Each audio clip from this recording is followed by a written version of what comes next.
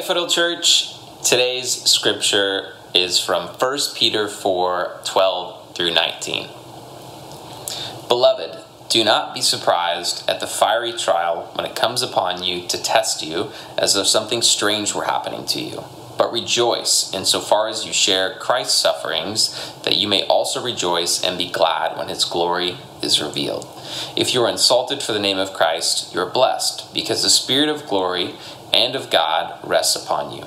But let none of you suffer as a murderer, or as a thief, or an evildoer, or as a meddler. Yet, if anyone suffers as a Christian, let him not be ashamed, but let him glorify God in that name.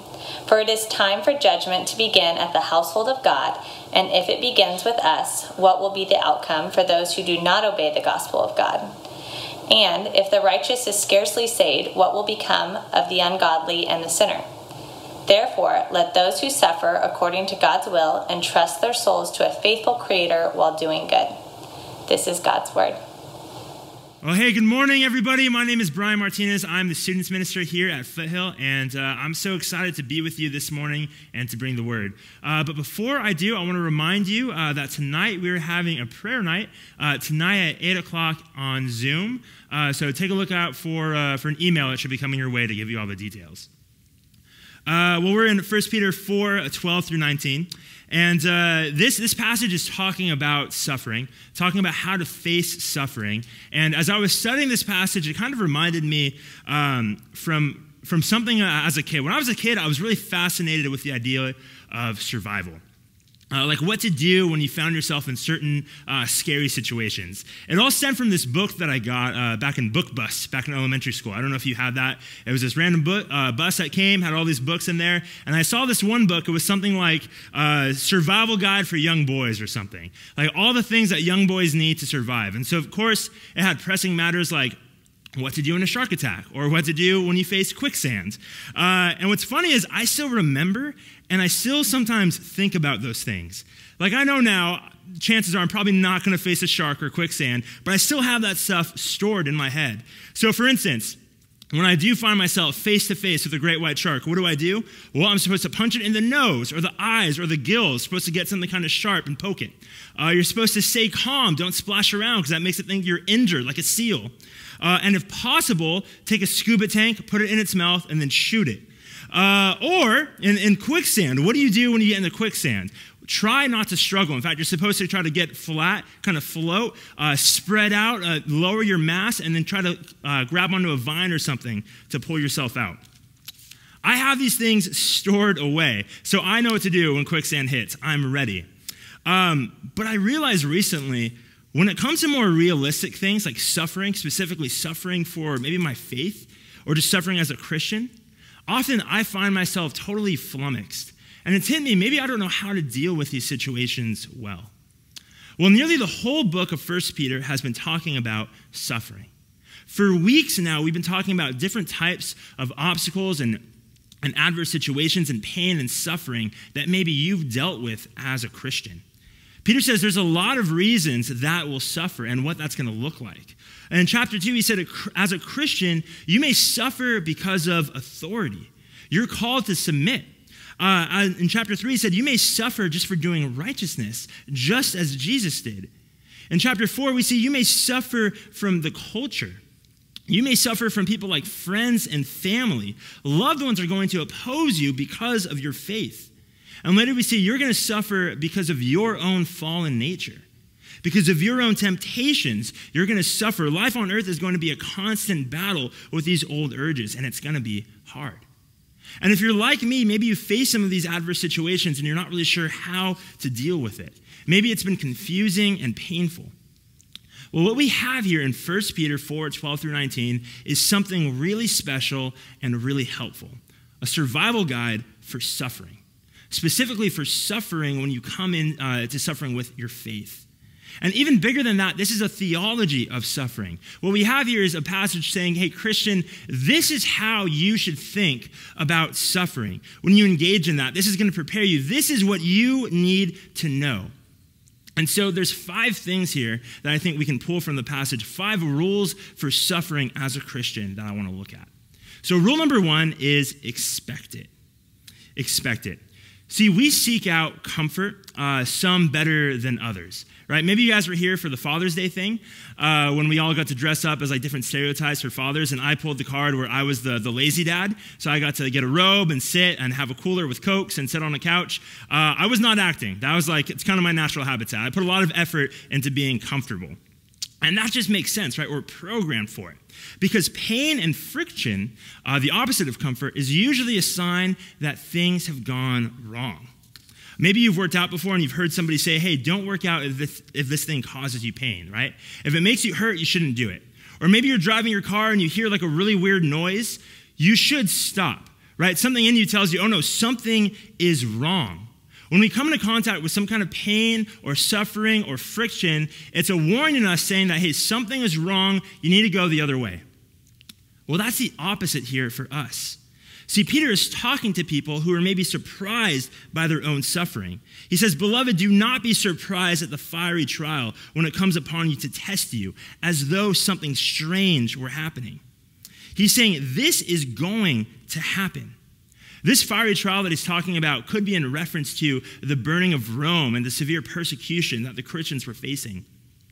And some of these Christians here, maybe they were scared and shocked and surprised at the level of which they were suffering for Jesus. And Peter is saying, don't stop. You don't need to turn back. You don't need to change your tune. This is going to happen. And maybe you've gotten to that point yourself. Maybe you've gotten to the point where you started wondering, hey, is it supposed to be this hard? And look at the things he's mentioned. Maybe you've been chafing under poor authority. Maybe you've been getting slammed lately for doing the right thing. Maybe you've been getting made fun of at work. Maybe you missed out on certain things. And maybe you've been really suffering, getting heat from people. You're speaking up against the culture and you're getting flack for that. Maybe you're facing these old temptations. You're facing things like anger, insecurity, and depression. And maybe you just become exhausted. And maybe you're thinking, this is hard, especially in this really weird season we're in right now. And maybe you start to think, this is too much. Should there really be this much suffering? Maybe I'm doing something wrong.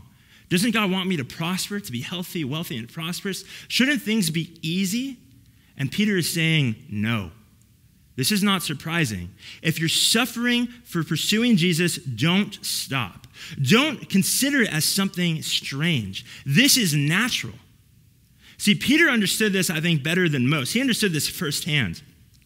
In Matthew 16, Peter was a disciple of Christ, and Jesus had been doing his ministry for a while, right? He's been going around, been sharing the gospel, been doing these amazing, incredible things, and it was getting to the point that you couldn't ignore this Jesus character anymore. You couldn't just write him off as some loon. He was doing some really notable stuff. And so Jesus takes his disciples and he asks them, he's like, hey, who do other people say that I am? And you get answers that aren't too different from today, like, oh, you're a good teacher, you're a prophet, you're a crazy person. And then Jesus asked Peter, well, Peter, who do you say that I am? And he asked the whole disciples. And I get this mental image there that all the disciples are kind of like, they're kind of bashful about it. You know, they're like, yeah, we do kind of believe it. We do believe that Jesus is Lord, but I don't know, it still feels kind of like a weird thing to say.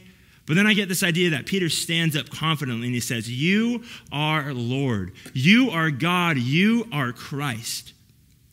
And Jesus gives Peter a great response. Like Peter knows that was the right answer. Because Jesus says this to him in Matthew 16, 18 through 19. He says, and I tell you, you are Peter, and on this rock I will build my church, and the gates of hell shall not prevail against it. I will give you the keys of the kingdom of heaven, and whatever you bind on earth shall be bound in heaven, and whatever you loose on earth shall be loosed in heaven. Now that's some pretty great praise, right? That's pretty good news that Peter is hearing. That's an amazing moment for him. But if you have that open, you don't need to. But if you look down 4 verses later, you see Jesus seems to completely change his tune on Peter. He actually calls Peter Satan. He says, get behind me, Satan, for you are a hindrance to me. And maybe you've heard that phrase before and you've kind of laughed at it. But I think most of us don't remember. This is just 4 verses after Jesus says this amazing stuff about Peter. So what happened? Did Jesus kind of lose it? Well, no, he was explaining to his disciples the purpose. If you look at those 4 verses, Jesus talks to them and says, hey guys, this is what you need to expect. I am going to suffer. I am going to die on the cross. In fact, I'm going to suffer for the whole world, even though I've done nothing wrong. And Peter hears this, that Jesus is going to suffer, and that sounds insane to him. And he actually rebukes Jesus. The one that he just called Lord, the one that he just said, you're the Messiah, he rebukes Jesus. He calls him out. And then Jesus calls him out. He says, Peter, you don't get it. Peter is very surprised. He's like, you're Jesus, you're God. Why would you suffer? Jesus, you're good. You're God. You've done nothing wrong. Why would you suffer? Look, maybe this is new to you. Maybe you're a new Christian, or maybe you haven't really been living out your Christian life, or maybe you just haven't faced suffering yet. Maybe this is a confusing thing to you. Why do I have to worry about suffering? Why should I suffer? Well, Jesus promised this. He said, look, they hate me, and if you follow me, they will hate you. So be prepared. Because to follow Jesus is to face suffering. We have to expect it. We have to be ready for it. Don't be surprised by it. So rule number 2, what do we do when we face suffering? We rejoice when we suffer. Look at verse 13. But rejoice insofar as you share Christ's sufferings, that you may also rejoice and be glad when his glory is revealed. If you are insulted for the name of Christ, you are blessed, because the Spirit of glory and of God rests upon you. So Peter says, don't be surprised when you suffer as a Christian, but instead rejoice. Why? Why should we rejoice? Well, remember the context here. Remember who Peter is talking to. So most historians believe that Peter wrote this letter either right before or right after the great burning of Rome. And maybe you've heard this story, some consider it a legend, of the crazy Emperor Nero, who he burned down Rome himself. Right? He was crazy. He burned down the city of Rome. And maybe you've heard the legend that he played his fiddle while Rome burned. Now, some argue whether or not Nero actually caused the fire or whether he actually played the fiddle. But what happens next is not argued. See, the Roman people were devastated and destroyed by the destruction of that fire. Like, people were killed, houses were burned down, lives were lost, the empire was crippled because of this fire. And Nero saw that people were angry. And so what he did is he blamed this on the Christians. The Roman people already didn't like Christians. There was already some animosity there. But when he blamed that on the Christians, it started this 200-year-long era of massive persecution towards Christ and his church. And they faced gruesome ends. You maybe heard the stories. They were killed for sport. They would be burned alive as lanterns in Nero's garden parties. They would be crucified. And Peter is aware of all this suffering that's happening, and yet he tells them to rejoice. Why? And Peter explained this. He says, rejoice insofar as you share Christ's sufferings. Or you could say, to the extent of which you suffer with Christ. This is what Peter's saying here. He's saying that we can rejoice when we suffer because that means we're sharing in Christ's suffering. When the Christians were getting beaten with rods, killed, put in front of people for entertainment, when they're getting killed for the name of Christ, they're suffering the blows that Christ would have suffered. It's the same with us. When we're insulted for his name, when we face ridicule, we face it because Jesus did and because we're following him. Look, I get it. None of us want to suffer. We don't want pain. But we all have something that we would suffer for, right? We all have something that we would sacrifice for. What is that for you? Maybe it's your career. Maybe you sacrifice everything to move up in your career. Maybe it's your family. Maybe you put your family above everything else. And maybe you would heroically and nobly say, I would die in a heartbeat for my family. I would take that punishment for my family. Christian, would you suffer for your Savior? Is he worthy of that for you? Is he worthy? But Peter goes on and see our reason for rejoicing, it doesn't stop there. It doesn't stop in just the fact that we are sharing in the suffering with Christ. Not only do we share in his suffering, we share in his glory. He says, rejoice now that you might rejoice and be glad when his glory is revealed. Here's the amazing truth about suffering. Suffering here on earth, suffering for Christ now is a reminder of what's to come. Christian, this is not the end. This life here on earth, although it seems long, the Bible says it is but a breath of vapor. This is not the end. The sufferings that we face here is nothing compared to the glory that we'll see, that we'll experience when Christ's glory is revealed. And he's saying when you suffer for him here, you experience it then. Even if we suffer the ultimate fate, even if we lose our lives, we have lost nothing because we gained Christ. So we have reason to rejoice. Even if your world is falling apart, even if everything is coming down on you, you know this is not the end. We will see Christ's glory revealed, and we will share in that with him. We will be with him. But even more amazing, our reason to rejoice in suffering is not just in the future. Look again at verse 14. He says, if you are insulted for the name of Christ, you are blessed, because the Spirit of glory and of God rests upon you. You will be blessed because the Holy Spirit will rest upon you. What does that mean? What does that mean that you will be blessed? Does it mean that you're going to feel good when you start getting insulted at work, when you start losing friends? No, it's not a feeling. John MacArthur says this. He says, the blessing is not subjective happiness. It's the objective presence and power of the Holy Spirit. This is what he's saying. Okay, when this happens to you, when you face suffering, you're going to be blessed because the Holy Spirit will come upon you. It will rest upon you. Well, what does that mean? What does it mean to have the Holy Spirit rest upon you in times of suffering? It means that the dominant power of the Holy Spirit will be the thing sustaining you through this suffering. Have you ever heard stories of martyrs or persecution before and wondered how? How did they face these fascist regimes? How did they take this hate from the very people that they lived with, that loved them?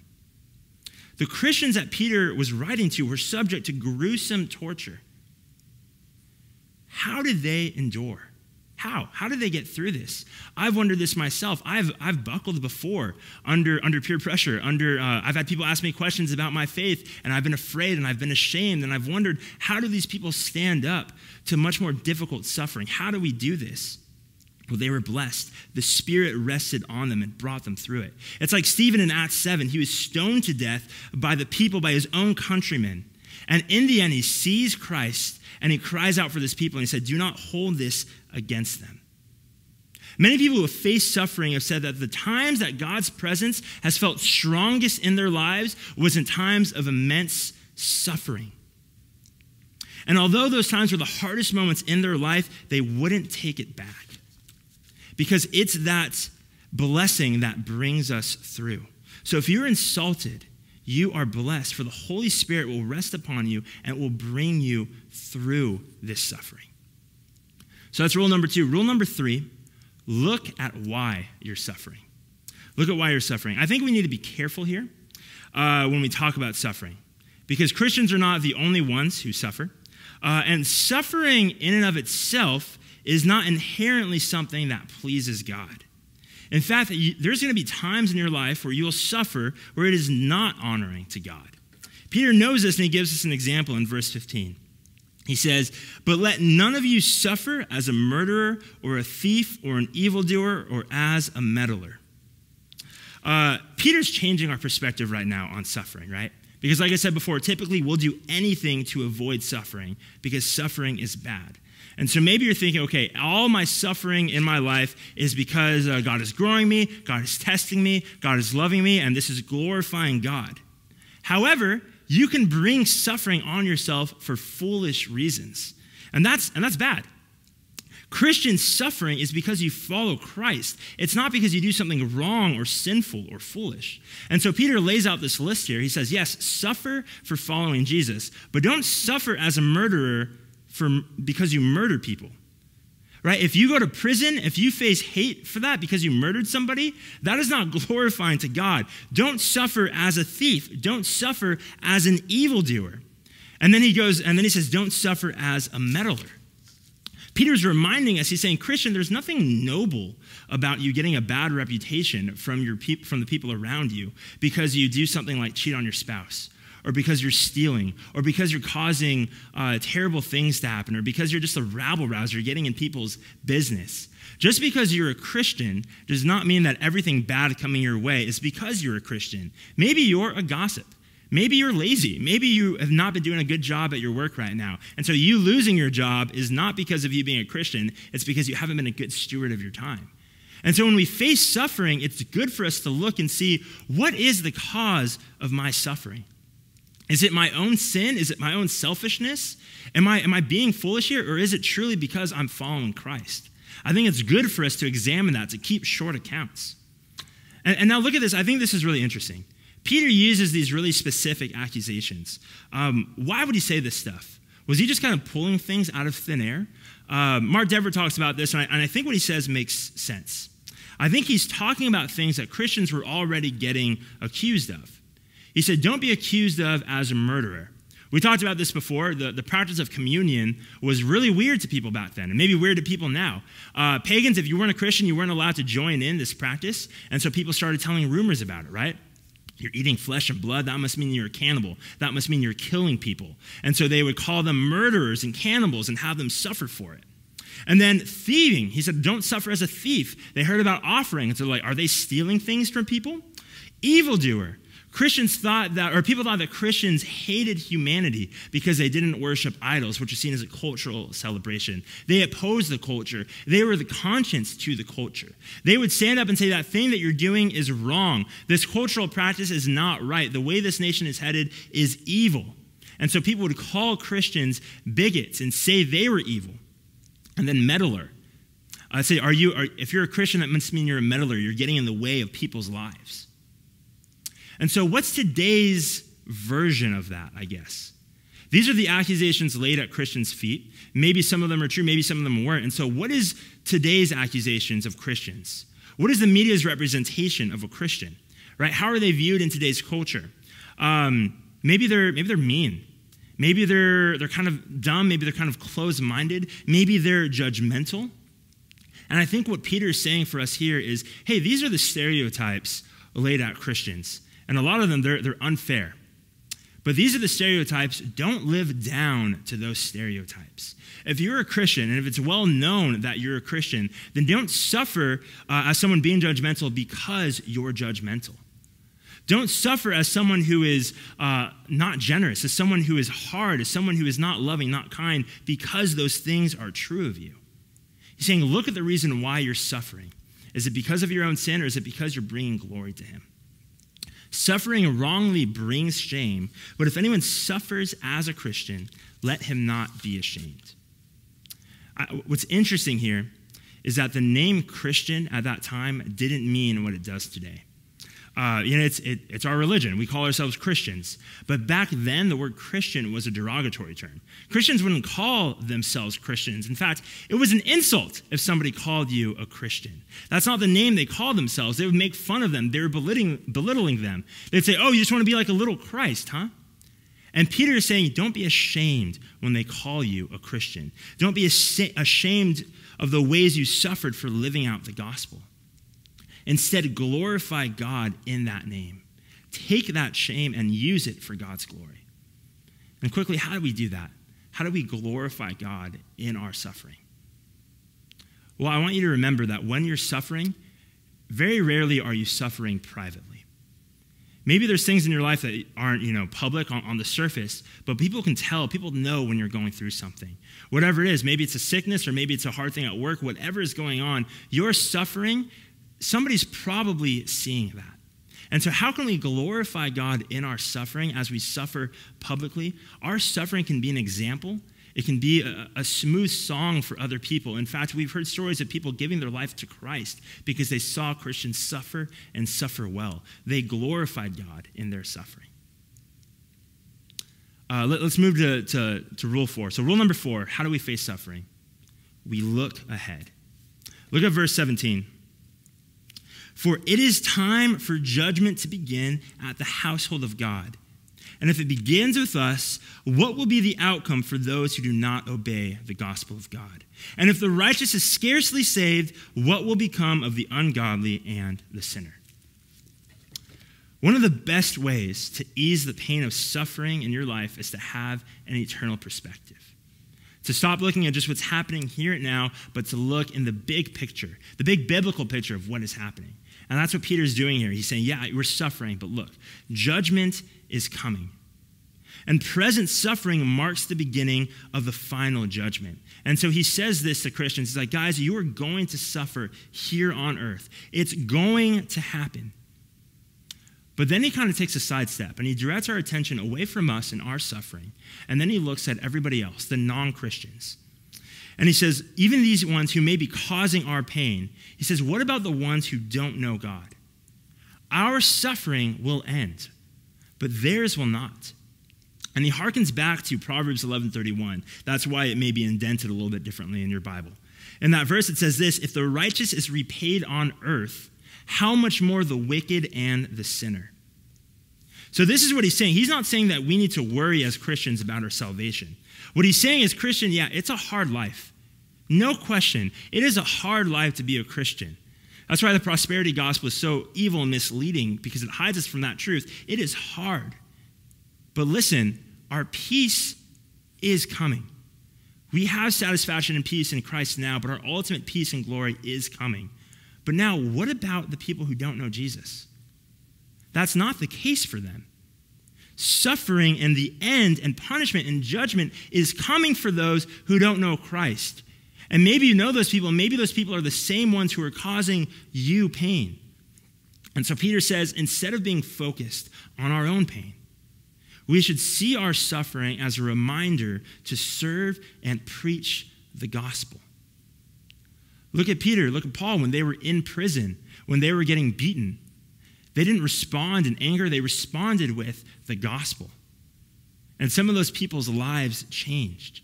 And so, Christian, that's our call for us. When you're suffering, when you're facing hate for being a Christian, when you're facing that friction there, remember that is your opportunity to share the gospel. Because your peace is coming, and maybe theirs is not. So let's end with this, the final point. What do we do? What are our rules for survival when we face suffering, especially facing it for our faith? And our last point is this: you trust the faithful Creator. Look at verse 19. Therefore, and he kind of ends it all here. He says, because of everything I said, therefore, let those who suffer according to God's will entrust their souls to a faithful Creator while doing good. So, final rule for suffering as a Christian: entrust your soul to the faithful Creator. That word entrust there in the Greek is a banking term. It means to deposit something, like in a good bank or maybe like in a really good investment, a good stock.